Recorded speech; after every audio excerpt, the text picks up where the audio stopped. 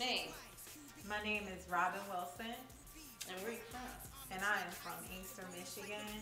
Ooh, how long have you lived in Inkster, Michigan? I lived in Inkster, Michigan for 28 years of my life. Wow, mom and dad still married? My mom grew up in Inkster. My dad grew up in Detroit. And my mother is still living. My father passed away when I was 16.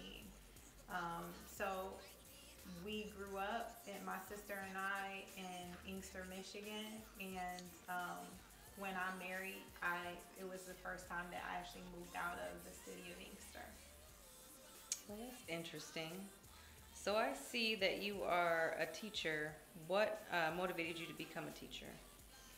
I became a teacher because I wanted to encourage young people to love reading, because reading is something that I think is important. I love to read myself, and I love encouraging young people to read. I'm a children's author, and so I also write literature for children, and I'm a poet. And so, because of my love of writing and of reading, I became a children's author. I became a teacher to encourage young people to love to read. And also, when I was a younger person, when I was a child, I was a struggling reader. So, my journey to becoming a successful reader was not a straight path. And so, because of that, and because that's something that I overcame as a young person, I wanted to inspire other people and children in particular to develop a love for reading, so that hopefully they could do some great things themselves. Yeah. That is wonderful. Um, what was the what did you find was a struggle for reading? Like, what was the hardest thing? Was it like reading comprehension? Was it the just reading in general? But what was your reading struggle? My reading struggle was understanding how to decode words, and it was also the fluency aspect of it. Once I finally figured out how to sound out words and to make meaning of words, I would not read them quickly or with fluency, what we say with fluency. So sometimes I would forget what I read. And once my fluency improved, then my comprehension also improved, because I could actually remember everything that I read and understood what I was reading about. But it took developing some strategies for decoding words and also becoming a more fluent reader before I actually hit my stride and really took off. So you said fluency. Was it something like you read slower, or I you did? Okay, it was I like did. spotty.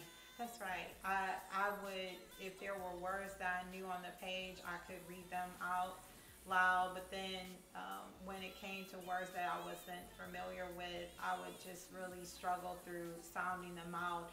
And then it would shake my confidence as I was reading, because it broke the fluency of my reading. When I would have to pause and try to sound out the words, and it was embarrassing because, you know, people can be cruel, and kids were absolutely cruel.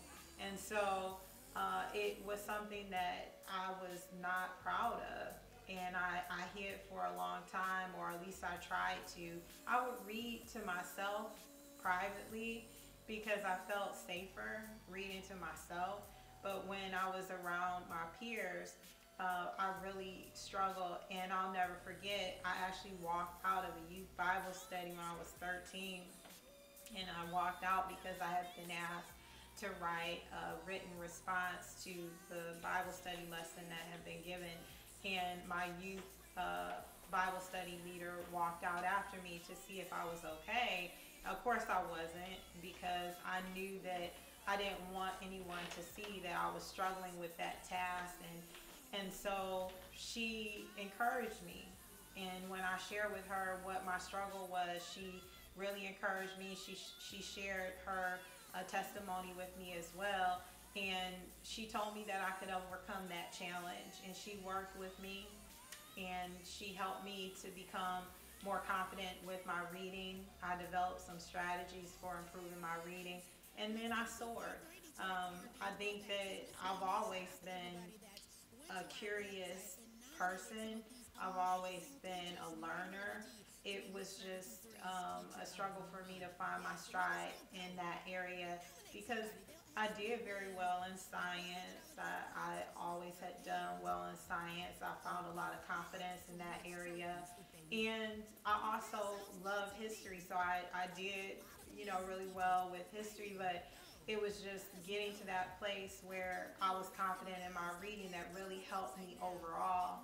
And I went on in my junior year in high school, and I competed in speech competitions within a health organization that my school engaged with. So my school had a dual enrollment program, and I enrolled in a medical assistant program. And they had an organization called Health Occupation Students of America, and I participated in the medical terminology and speech competitions because I thought that after I graduated from high school that I wanted to go into the medical field. And my teacher, Rian Glennon, she encouraged me to compete in speech. And I was not as outgoing as I am today. So it wasn't the first thing that came to mind to do, but I did it, and I'm so glad that I did because I really excelled in speech. I wrote a speech that ultimately won at nationals during my senior year in high school, and it really solidified that I was a good writer and that I was capable of delivering a wonderful speech that people listened to. And it let me know that I had a voice, and that really put me on a path to writing other things as well as speaking at different events. And I continue to speak to this day and share my story with others. If it will encourage them, I will share my story so that others know that you can overcome challenges to become successful. I've gone on to graduate from the University of Michigan, Dearborn. Go blue. I'm proud to go blue. And while I was at the University of Michigan, Dearborn, I actually became the first African American woman to become an alternate candidate to teach in Senegal, Africa, through the Fulbright program. And so that was a major accomplishment for me. And it's significant because it just shows that it doesn't, what's most important is not where you start, it's where you're going, and that you have a plan to get there. And for me, because I was able to see something different for myself because of the encouragement of Mrs. Princeton and many others in my family or my community, I can say that I'm where I am today. And that is why I do what I do, because I know that when you share your story and when you encourage someone, you never know where they might be, and what impact your words and your story might have on them. Because when someone can reimagine their future, they can become something amazing, and they can even transform their communities. And so that's why I do what I do. And so you are a teacher where? I teach at a foreign language immersion and cultural studies school in Detroit, and I teach first grade, English language arts, social studies, and science. And I love teaching all of those subjects. And the most amazing part to me is that I get to work with young scholars who come from different backgrounds, because there are students from all walks of life who go to our school. They test into our school and they have to complete an interview, and they're curious. First graders are curious in general, I think, but they have a desire to show up and give their best, and I really appreciate working with them. 'Cause I know they appreciate working with you. So not so you also do motivational speaking. What do you have coming up? So I'm involved in the Fair Consulting Group's Leadership Experience Tour, and I'm participating as one of the speakers that is a part of the tour. I'm sharing my story with a broader audience, and it's exciting because I've been speaking for a long time, and I've been sharing my message with others, and this is an opportunity for me to share my story with a broader audience. And it's been amazing to work with the different individuals who have been involved in the tour, and I'm excited to see where it leads. Where do you want it to lead? I would like to expand my speaking platform. I would like to speak at more national events. I have spoken at national events for workshops, but I would like to take the main stage. I would like to um, pursue opportunities that give me a platform to share my message with a broader audience. And I would also like to speak globally, start speaking globally. I haven't done that yet, but I have a global mindset and perspective. So I think that it would be amazing if I could use my voice to not only reach people in my community as I have done and nationally, but also on a global scale. I think that's amazing, and I know that that's what you're gonna do. Three things people should know about you. I am someone who is committed to serving others.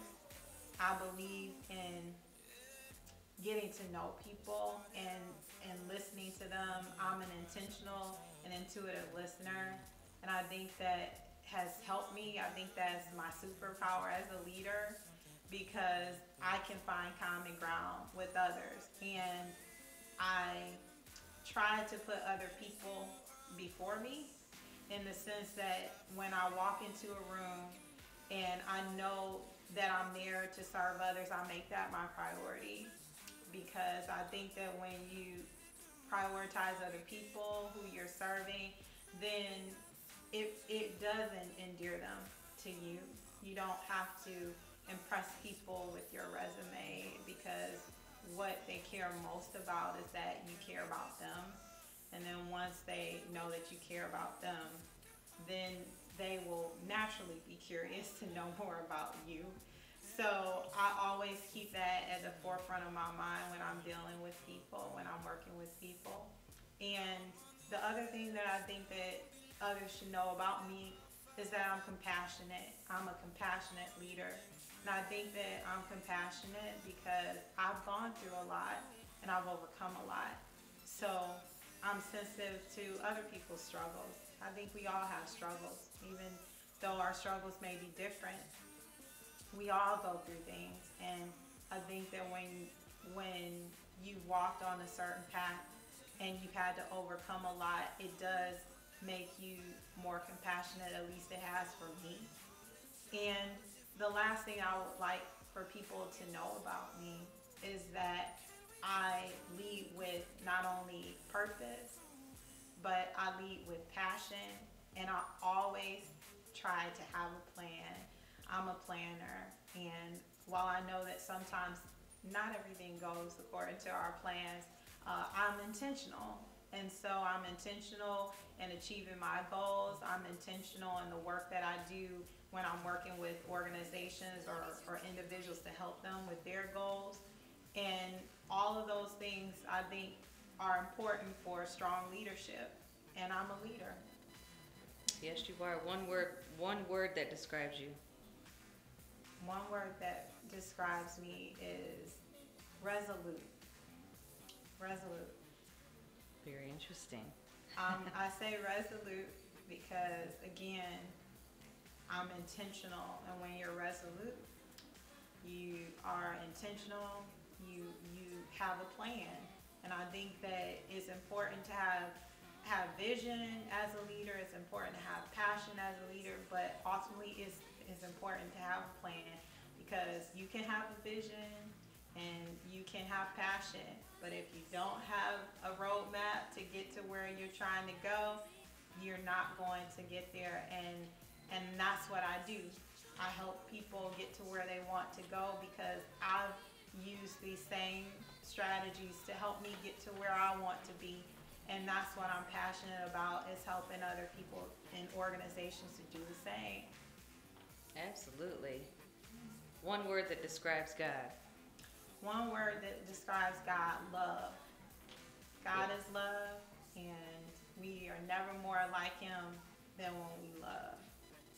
And your name again is what? My name is Robin Wilson, and I am a teacher, author, and motivational speaker. All right. That was excellent.